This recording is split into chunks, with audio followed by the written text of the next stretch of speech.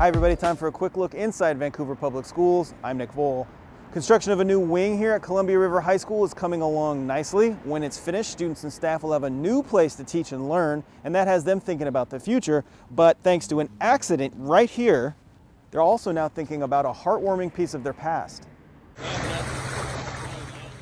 The call came into Clark County Fire District 6 just after midnight one night in October. A water main had broken at Columbia River High School where construction crews were working to build a new wing. 1,600 gallons a minute came roaring out until firefighters managed to close the valves. The next day, Clark Public Utilities came out to fix the pipe and inspect a new fire hydrant. That's when Clark PUD Inspector David Nybert made a discovery. I saw this glass bottle. I thought it was a beer bottle at first, laying here in some dirt and mud, and I picked it up and realized it was a little bit more than just an old beer bottle.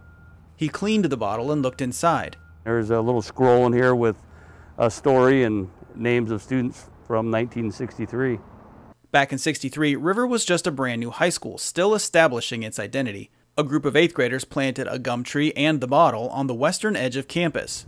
Years later, the gum tree died and a wall went up, concealing the bottle until now, when the flood washed it from its hiding place. This is quite a find. This is unbelievable.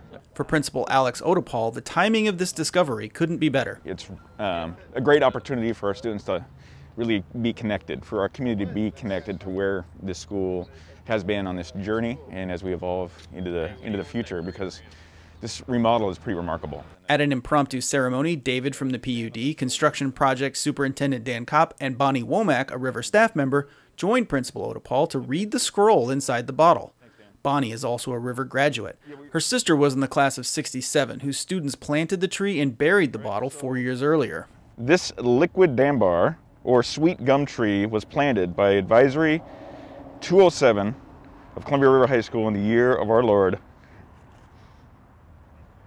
1963.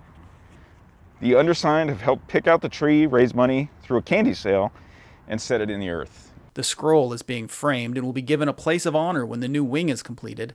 It's a fitting tribute to the students who helped build Columbia River into the school it is today, a way to connect the past with the present and the future. We stand on the shoulders of giants here at River.